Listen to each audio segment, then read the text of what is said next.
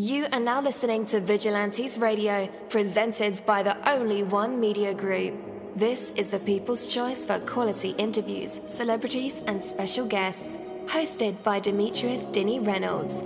Call in to join the mix at 701-801-9813. For the complete archive of episodes, visit onlyonemediagroup.com and be sure to like us on Facebook at Vigilantes Radio. We welcome all. Enjoy the show.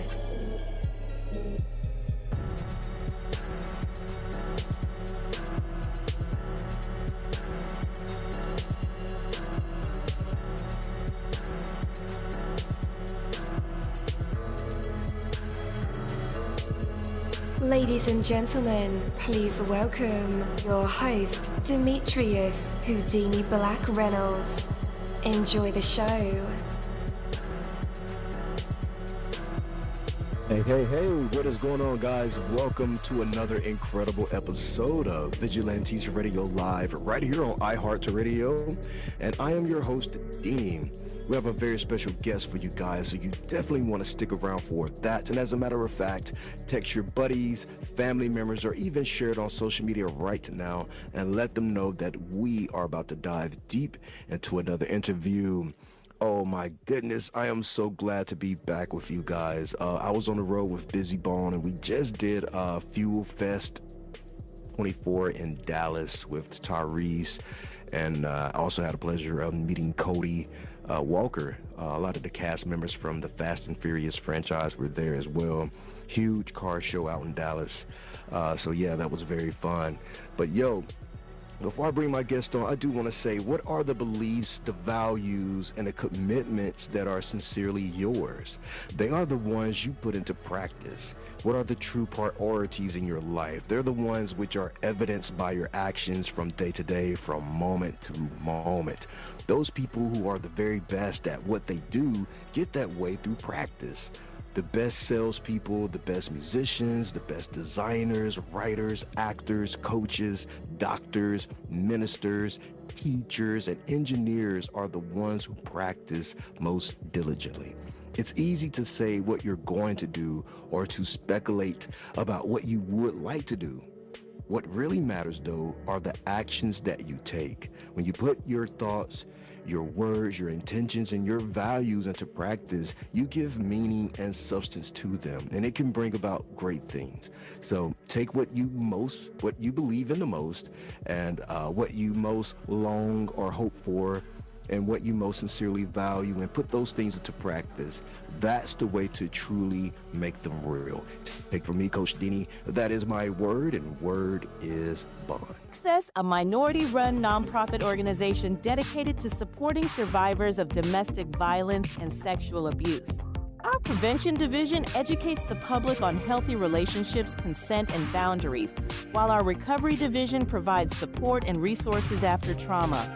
We offer workshops and coaching to individuals worldwide, helping them navigate complex issues and reclaim their power. We believe in the power of education and conversation. Our interdisciplinary approach challenges societal norms and empowers individuals to live authentically and purposefully. With the guidance of our accredited coaches, you can overcome obstacles, achieve your goals, and create the future you desire. Don't wait to take control of your life and your sexuality. Visit our website, Sexess.org, to learn more about our services and how you can get involved. All right. Again, welcome to the show. You're listening to VRL, that's Vigilantes Radio Live, right here on iHeartRadio, and I am your host, Deanie. Our interviews are designed to go beyond the music, news, books, acting, films, technology, education, entrepreneurship, entertainment, and sometimes even past that thing that we call the ego. Our interviews are designed to go behind the scenes and into the minds of these incredible human beings. You know, the ones who are out there giving it their all for me, for you, and for the world. Well, welcome to today's episode, where we are thrilled to have Jesse Medina, a trailblazer in the music scene from San Jose, known for his eclectic style that defies traditional genre boundaries. Jesse's new single, In My Head, explores the depths of psychedelic experiences through alternative hip-hop. my kind of music. Today we'll share insights into how personal struggles and a deep connection with nature have shaped his music, and how transforming personal hardships into art has become his signature. So get ready to step into Jesse's world and learn how every beat, every lyric tell a story. And with that, let's welcome Jesse to our show. Hello. Welcome, Jesse. How are you?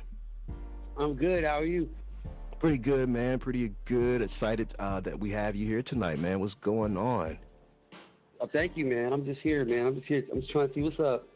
Yeah, for sure, man. Well, you are what's up, for real. So you have this brand new single, In My Head. Can you tell us about the inspiration behind this new single? Yeah, initially there was a period where I was just going through some little issues with substance abuse. And, I kind of wrote it just kind of bugging out. You know what I mean? I'm not in that phase of life anymore, so I don't really want to put too much on it. But I'll say it like this. Like, I'll leave it up to the listeners, whatever they get from the song. But I'll say it's basically a metaphor. Well, we'll say it's a metaphor for loving trees, weed. I don't know if I can say that on the radio, but yeah, man, this is 2024. Of course. So it's people listen to it. Just take it as that. It's my love for trees, man. You know what I mean? In poetic form. Yeah, man. You know what? It's funny you say that, because it's like sometimes you do have to watch what you say. But I believe, man, we are headed in times where, it's 2024 now. A lot of states are definitely legalizing. Here in my own city, man, there's like a dispensary on every corner, like liquor stores. So it's a good thing for us. Where you at? I'm in Mississippi. Oh, wow. Yeah, we're like the last state. Yeah, we're like the last state to ever do things. So surprisingly, we had this happen. Right. I'm from California, man. It all started here, so I mean, it's the same thing. It's everywhere. It's a beautiful thing. Absolutely. Now, there is one thing that I don't think most people know, and then we can go back to music, but the Second Amendment rights, if you go get a medical card, they will take your rights to bear arms. Well, yeah, I mean, that's true here, I guess. I mean, I don't really know, but I mean, I don't know if it's like that in California, to be completely honest, but that kind of sucks, man, because yeah, that's not close. People drink alcohol every day and they ain't taking their guns. Right. Or their right to bear arms, what I mean? Well, man, I believe in gun rights, so, Anyhow, right. You mentioned that this is probably from your past and you didn't really want to dive into it. I thought I was going to be like Oprah and, make you open up, but we ain't going to do that. But you did... Be real, man. I mean, I was just on drugs and just not getting much sleep and just like bugging out. You know what I mean? Like, I was doing some things, that kind of led me into a weird place. I'm not, crazy by any means, but... Right. Well, what is weird for you, Jesse? What's weird for me? Yeah. I mean, because, you if I go too far, then people will be thinking I'm crazy or something. But like I said, we'll just leave it as a metaphor. I love trees in general, and I love my trees. And I could just, like I said, I have to leave it up to the listeners because, like, for me, there's been plenty of times where there's a lot of songs that I like growing up, or I've liked growing up, and I thought they meant something. And I thought it meant something, but the meaning of the song was completely different from what I thought, but it still meant something to me. And to this day, it's like, I utilize it for that reason. So I kind of want to give the people the opportunity to do the same thing, like whatever they can get from it, just run with it, but overall, light one up and listen to that song. Sure. I was just going to ask you about that. Like, how do you feel about people when they misinterpret your songs and they kind of craft their own meaning? Because, music can be like soundtracks to our lives at the time. It could be a line that just like, okay, this is perfect for what I'm going through. The rest of the songs are irrelevant, but this line here makes this song my favorite song. Well, you know what, man? Like, honestly, like, I don't think, like I said, I don't think people can misconstrue what I'm saying because it's up to them. But there have been times where, like, I have some songs that are on the internet, and there's these sites that they write my lyrics. They think they know what I'm saying, but they're not. I don't know who's writing them, but they totally they miswrite everything, and I'm like, that's not what I said, but it's on the internet, and I'm like, damn. I hope people don't think that I wrote. That's not what I wrote. So I mean, in that aspect, it's kind of, it can be irritating, but like I said, for the listeners, you know, it's whatever, man. You know what I mean? Like for instance, there was a song by Chris Cornell from Soundgarden. Oh, it wasn't Soundgarden. It was Audio Slave. Yeah. I forgot the song was, but he's talking about I'll wait for you there like a stone, and you know. That's my favorite song. The bass player thought that he was saying some whole other shit. You know what I mean? And he's talking about waiting for God. Like I'll wait room by room, you know, like loyally. You know what I mean? Like, but the bass player the whole time thought it was about something else. And you know, so it's like, you know, it's the same thing. That's the beauty behind it. It's like, you know, just take what you can take from it. Yeah, you know what I mean? I'm not mad at whatever, you know. You know, after this, it's for everybody. It's no longer mine. So, I like that. So, man, in your journey, Jesse, what would you say is worth fighting for in life? Love, family, and just realness, man. You know, truth. You know, I mean. Is it hard to push truth in these days and times when, you know, so much cancel culture is going on? Yeah, I mean, not really, because, I mean, like I said, like, I don't think so. I mean, if you're really blatant about how you feel, you might get canceled or something like that. But like, I'm speaking in poetic form, bro. So like, it's gonna take a little bit for them to decipher what I'm saying. Like, so, I mean, yeah, I don't know. I don't really feel no limitations. You know what I mean? Yeah. So speaking of limitations, man, when you're composing, how do you decide which emotions or experiences to draw from? Is it like a conscious choice or more spontaneous? Literally, like, everything I write about is just about something, man. I mean, I get a kick out of just writing stuff about whatever, you know what I mean? So like, you know, there's a song on my album where it was like this dude at a job I was at tried to like get crazy with me and try to fight me, and I came back at dude, and you know, it ended up being cool or whatever, but I'm like, it was just off-putting the first day I meet the guy. He's got this crazy attitude, and he's all like, you know, trying to basically like be a bully. And when it really came down to it, he wasn't really about the business, and it was cool, but, you know, I wrote a song about it, and it's called Killer or the Clown. And, you know, it's on my channel, you can hear it. But, you know, when you hear it, it just sounds like a cool song. You know, people don't know that it's really about something. So it's that kind of thing, you know, where I just kind of like get a kick out of doing the art part of it and just speaking about something that happened to me. So it could be that, or, you know, I have a song on my album called Undead Ghost, and it's about Beetlejuice. But I was kicking it with my kid one day, and I was trying to show my kid the movie Beetlejuice. And my kid's like, yeah, Dad, let's watch the movie. 5 minutes into the movie, my kid's on the phone.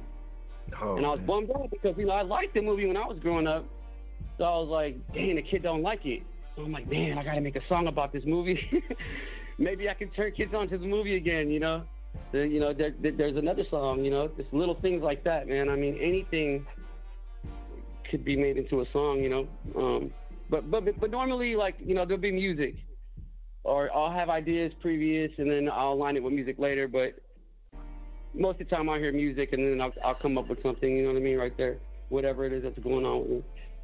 Right, man, that's real cool how you could just take experiences and things that really happen in your life and in time and write in real time. That's real cool, man. You've also collaborated very heavily with your producer Barry Bones and a guitarist by the name of Ronnie Steele. How do their styles? Yeah. How do their styles complement yours?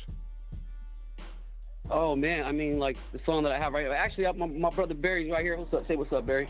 Yo, what up? What up, Barry Bones, man? The genius, the maestro. You guys make a good pair, man. Thank you, man. Respect, Chief. Yes, sir. Yeah. So man, I mean, he's my brother. We grew up together. So, I mean, like, he's a DJ producer. So I grew up on like break beats, traditional hip hop, and I mean, all kinds of music, man. I mean, like, we're in the lab right now. I mean, there's just vinyl everywhere. Like, I don't think anybody really knows me like he does. To me, he's like a version of me, but a producer and a DJ. So like, because for me, like, I like to break beats. You know what I mean? I like the old records, and I don't really got nobody like that except my brother. So yeah, it's beautiful, man. You know what I mean? Like, I mean, he made the music. Like if all these people hearing the music like it, it's because of him. Dope. So, man, what is your history with music? How did you get started?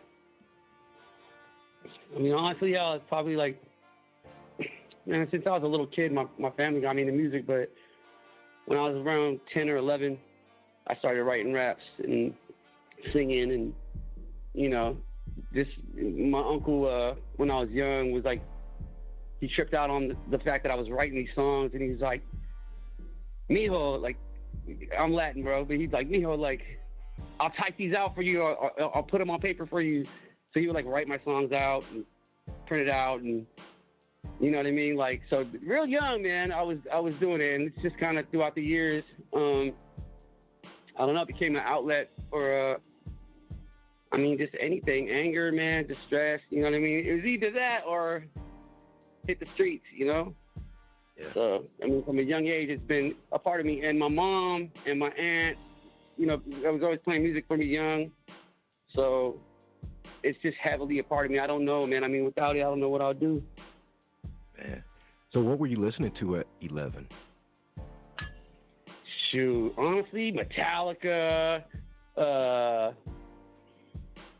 Let me think. What was I? I was listening to Metallica. I was listening to like old school, like BBD, a lot of stuff, man. I mean, I could go down the line. It's hard to think this on the spot right now, but like, I mean, a lot of alternative, of course, and I mean, anything from Soundgarden to, I mean, bands that you're probably not going to know who they are, like Refused or The Doors, like Beatles. On to like hip hop, you know what I mean? Like, there's a lot of stuff, man. You know what I mean? What was your mother listening to? Because I know her musical taste kind of influenced your music preference as well. So my mom was like Sade, Tina Marie, Rick James. Nice. Isley Brothers. What else did my mom's play, man? A lot of salsa. Because my mom's, I'm half Puerto Rican, so my mom was just listening to a lot of like salsa, and but she always had like the soul part of it going. So from a young age, man, she was like I said, she she'd get up super early, clean, and she just play music, man. You know what I mean? But the most that she would play that I can remember was Sade. Tina Marie was a big deal in the house, you know what I mean? So like stuff like that, Yeah.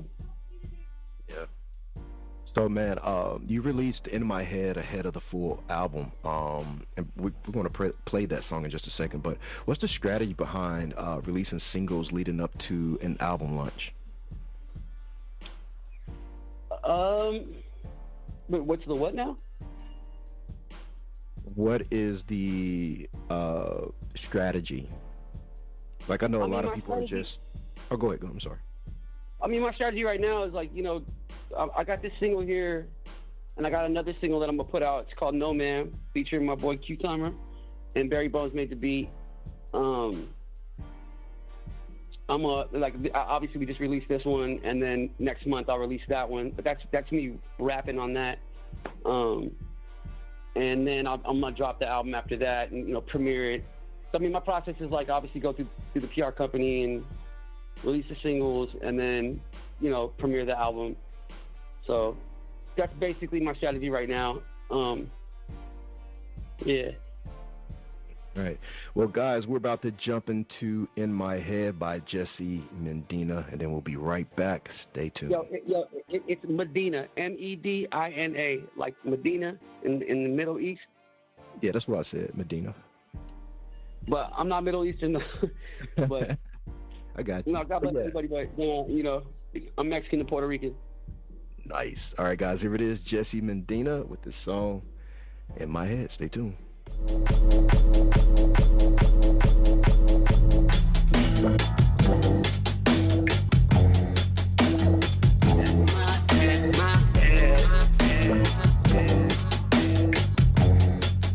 Yeah. Yo, it used to be so simple then, when everything was black and white. Before the colors started moving in, and everything finally came to life. But from the outside looking in, I think they noticed something not quite right. I could feel the walls closing in, but yet still, man, I'm feeling fine. All my friends are in my head right where I want them to be, right here with me. All my friends are in my head, my head, my head. All my friends are in my head, my head, my head. All my friends are in my head, all my friends are in my head right where I want them to be, right here with me. All my friends are in my head, my head, my head. All my friends are in my head, my head, my head. All my friends are in my head, my head, my head. All my friends are in my head, my head, my head.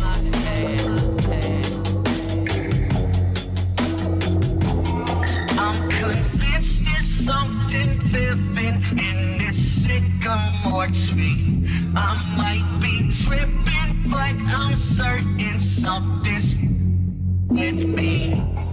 All my friends are in my head right where I want them to be, right here with me.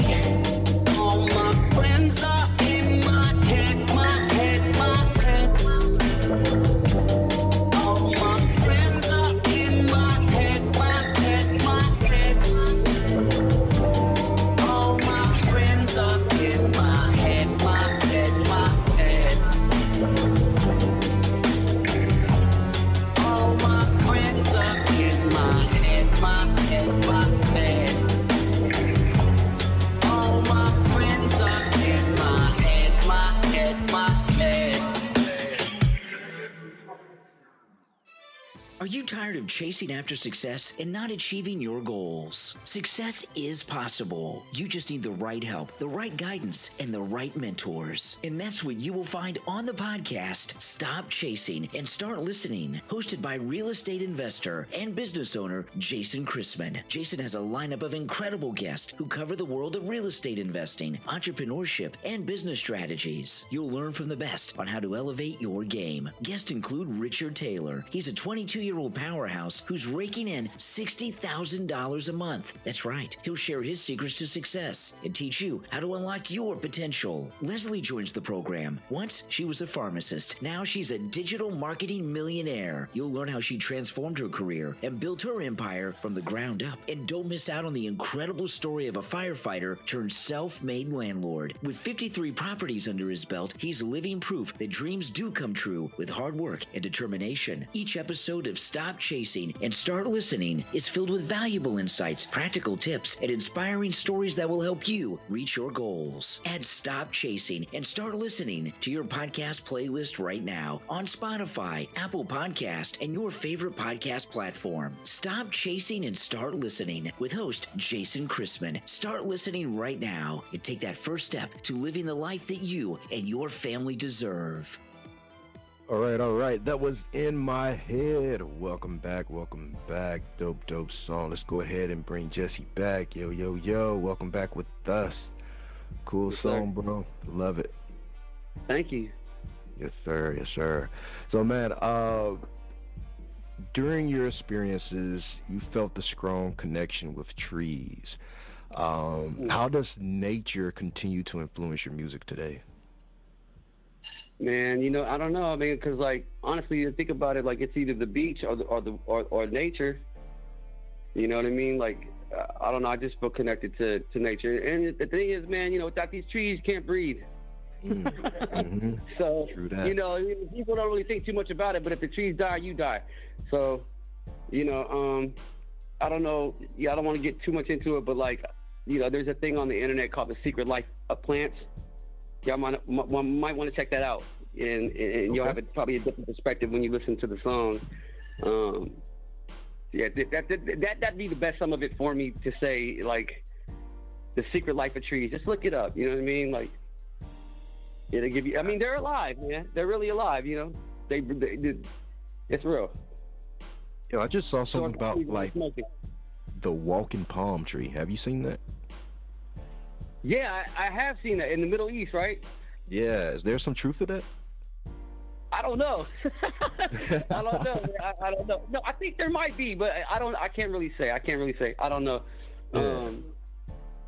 But I mean, there's some pretty trippy experiments, man. I mean, you can see, but yeah, man. You know what I mean? I had to put it in poetic form, bro. Sure. So, man, I got one important question for you. What do you hope your listeners feel when they hear your music? I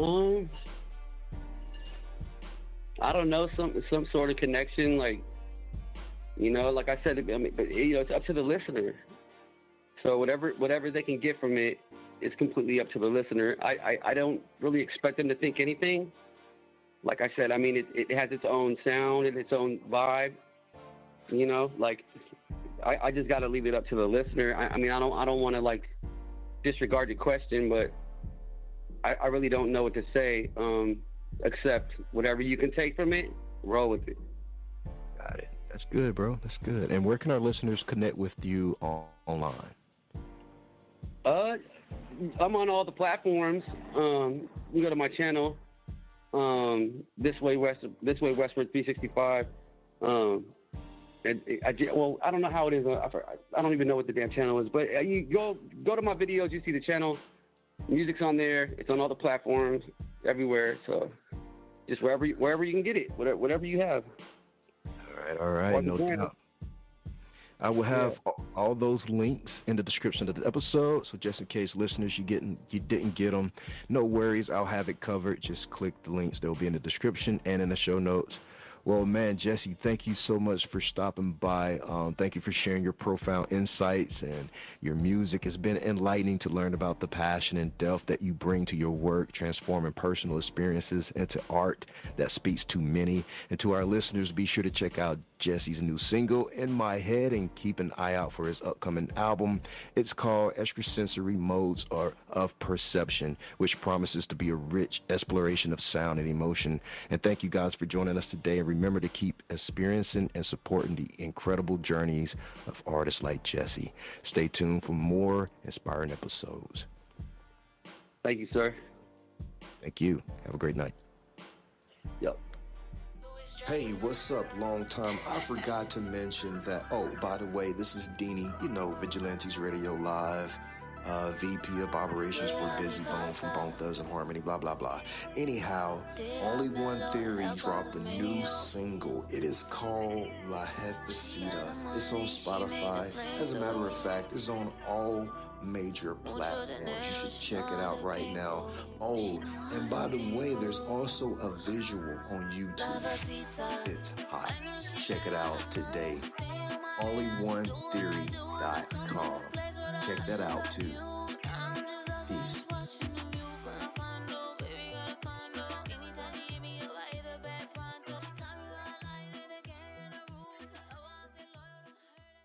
Thank you, my Vigilantes family, as always, for checking out my podcast over here at Vigilantes Radio Live. All episodes are available for free download, and you can grab it from either Spreaker.com/Only1Media Group, Spotify, Castbox, iHeartRadio, iTunes, YouTube, the app Podcast Addict, or over at our website, which again is onlyonemediagroup.com, and that goes for every single show that we've ever aired. If you like to request some music or send something for me to play, email it to vradio@onlyonemediagroup.com. That is V as in Victor. And here's my disclaimer: we are genre free, we do not judge, and we absolutely do not base our opinions on hearsay but facts alone. And actually, scratch all of that, because all of my opinions are always right. That's the bottom line. This is my show, so deal with it. Just kidding. On behalf of myself, Denny, I appreciate all you guys for tuning in, either afterwards or live with us. Spread the word, because sharing is caring. We stepped up our game just for you guys and our guests to make sure that you have the best experience here on our show. Be sure to connect with me on Facebook, Twitter, Instagram, Tumblr, Snapchat, TikTok, at all social media sites, as well as Spreaker, YouTube. We always follow back. Okay, well, just remember to put yourself into everything that you do and never stop investing in yourself. Peace, love, grilled cheese, and talk with you later.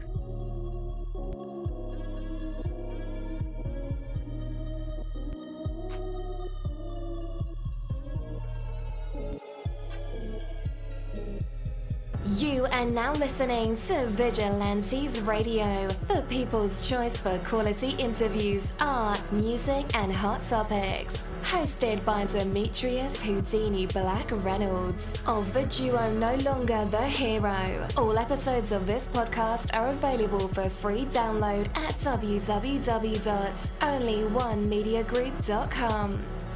This is a Seventh Sign Regime Rebirth Worldwide Syndicate exclusive.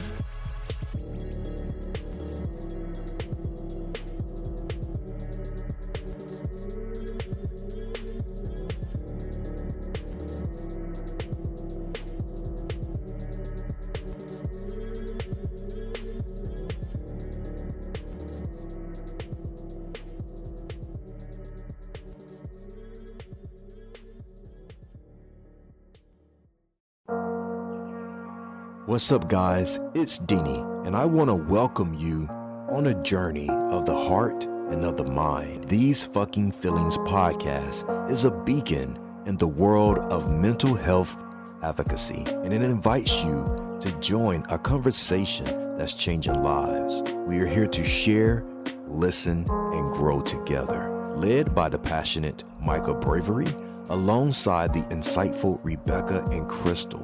This award-winning podcast dives deep into the human experience, from navigating relationships to coping with loss. No topic is off limits. It's about real stories and real emotions. These Fucking Feelings is more than just a show. It's a community, a place where vulnerable isn't just accepted, it's celebrated. You can find it across major platforms, including YouTube and Facebook Watch. This podcast is a touchstone for anyone seeking understanding and support. These Fucking Feelings podcast, where every emotion is valid and every story matters. Tune in and transform the way you see mental health.